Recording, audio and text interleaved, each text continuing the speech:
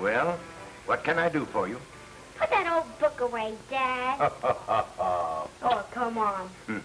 Are these supposed to be pictures? What's that? That, my dear young man, is a picture of the germ that causes tuberculosis. Tuberculosis? TB to you. Oh, that little thing?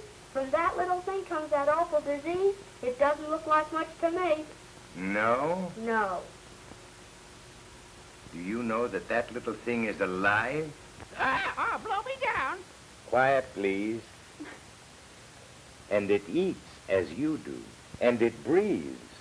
Oh, if that germ could only talk, what a story it would tell. But germs don't talk. No, but suppose he could. Suppose I could invent in my laboratory a special radio that could hear what he might have to say. Yes.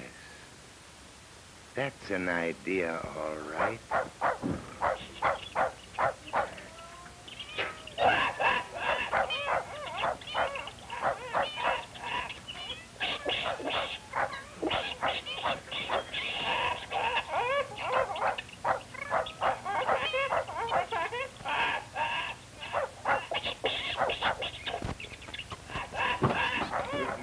Good morning, good morning. How are you all? Well, I suppose you'd like a piece of this banana, wouldn't you? It's good. Come along. Come on. There you are. There you are. That's a boy. Now, where's my Julius? Come on, Julius. Come on. There he is. Well, now, here. Here, have a piece of carrot. Fresh and full of vitamins.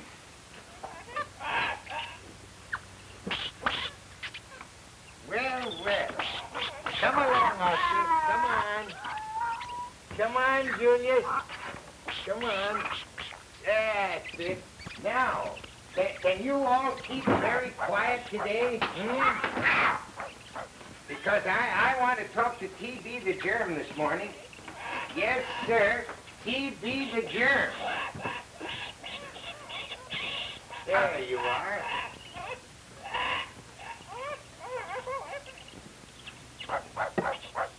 Well, I've hit on it at last. With my new germ radio invention hooked up to my microscope.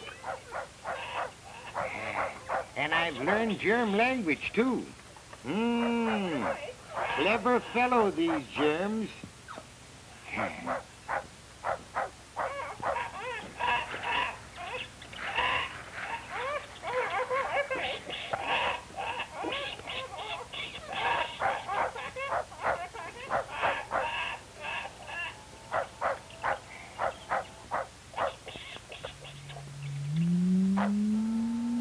Now, quiet, everybody.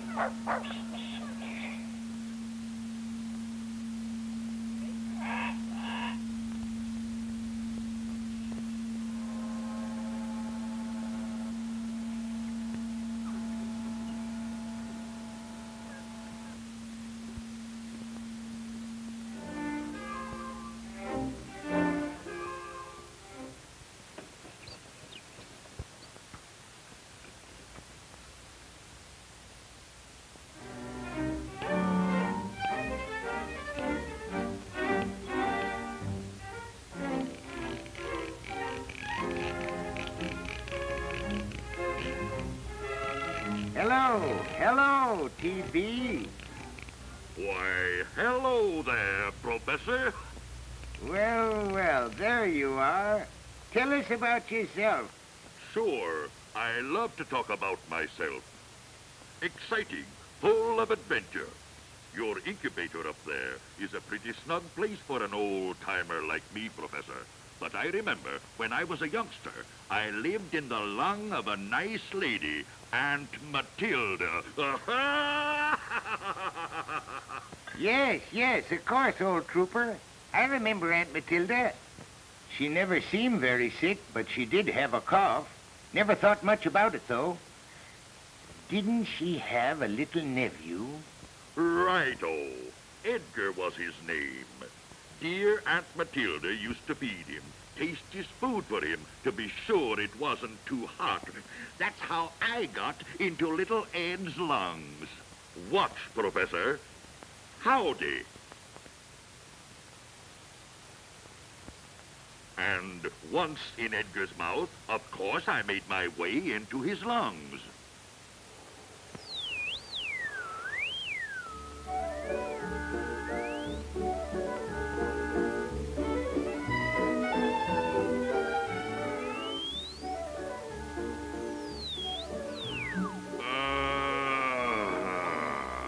Well, what happened then?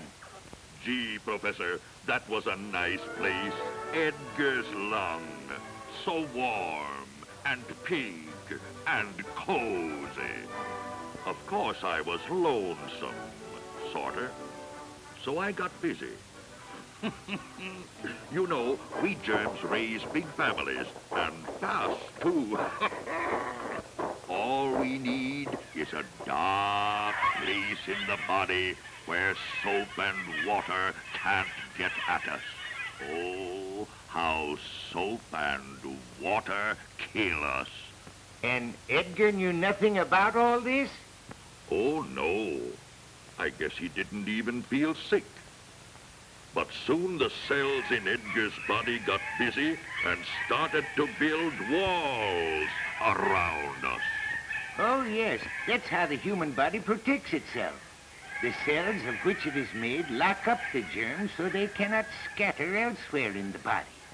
So there we were, all bottled up, jugged like ordinary thieves.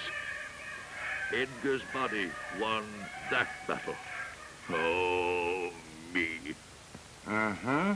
That's what we scientists call a tubercle. What? A tubercle. A tubercle in a medical book looks like this. A firm, round capsule. And in the center, the germs. But go on, TB. What happened next? Well, pined and starved. Some of us managed to stay alive for years, I guess. Edgar grew up to be a handsome young man. Had a girl, too. Worked awfully hard to make good. Was careless about his meals. Didn't eat right. Stayed out late at night when he ought to have been in bed. All that put a strain on his body. And one day, something happened. We germs saw our chance to escape. Edgar paid no attention, even though he had a cough and lost weight. We multiplied so fast, Edgar's cells couldn't keep up with us. So we spread and staked out new plots. His girl was the first to take notice. The boy had no appetite. And he had no pep. Tired all the time. Then one day, we germs broke through a pipe, an artery that passed through lungland, and a great flood of blood poured out. Edgar coughed up some blood. That scared him. At last, he went to a doctor, who sent him to a sanatorium. There he rested. Nothing to do but get his body strong. Sad news for us. Oh, yes. I remember Edgar in the sanatorium. That's where I got you, by the way. That's right, Professor. That sanatorium is a bad place for germs like us. No chance at all. They don't let any of us escape. Every patient has his own paper cup. And you know what? They burn these cups. Sure death for germs. How is it you weren't destroyed, too? Well, the nurse sent some of Edgar's sputum to the laboratory to be examined, and I was in there. So the man in the white coat gave us a new home. A culture, he called it. Experimenting, I guess.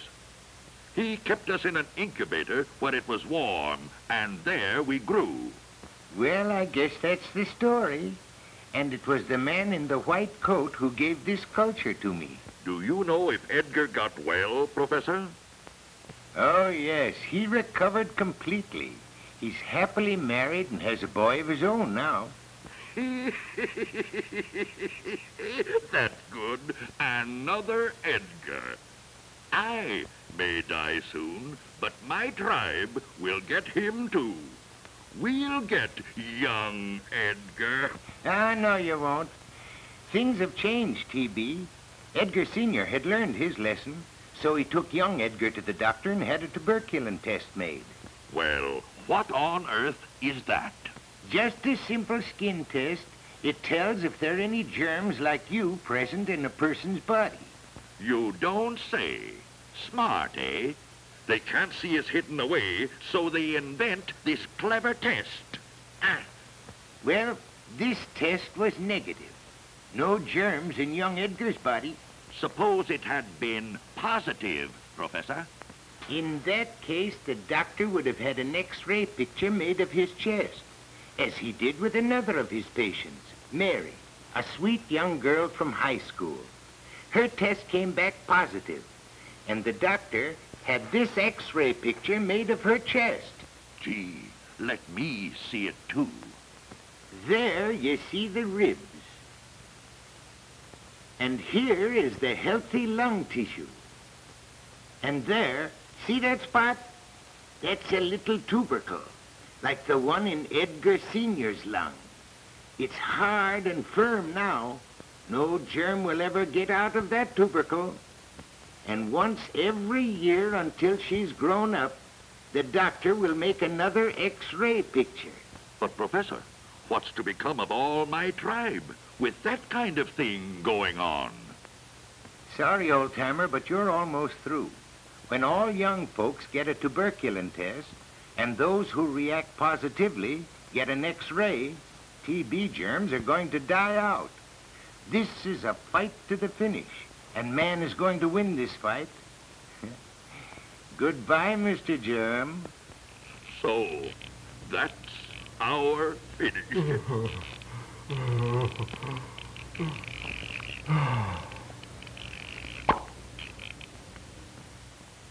I see the day when tuberculosis will be licked. I see happy, healthy children growing up without the fear that their lives will be ruined by it. I can see parents happy with grown-up children, parents who in the old days would have died an early death. I can really see this ancient misery disappearing. How about a cookie and a cool drink? Oh, thank you, dear. Oh, Mother, Daddy has just told us another of his wonderful stories. And when we are all grown up, our children are not going to get tuberculosis, are they, Daddy? No, indeed, my dear.